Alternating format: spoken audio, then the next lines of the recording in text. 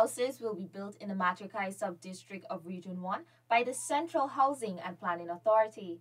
This is part of a wider Hinterland Housing Programme, which will see 300 houses built in Regions 1, 7, 8, and 9. For the Matarkai area, for which Port Kaituma falls under, there are 30 houses that will be built. There's 10 each in an area called 40 Mile, Arkaka, Canal Bank, and another 10 in Baramita. Baramita is geographically they say it's on Mabruma, but it's more accessible for Matarkai.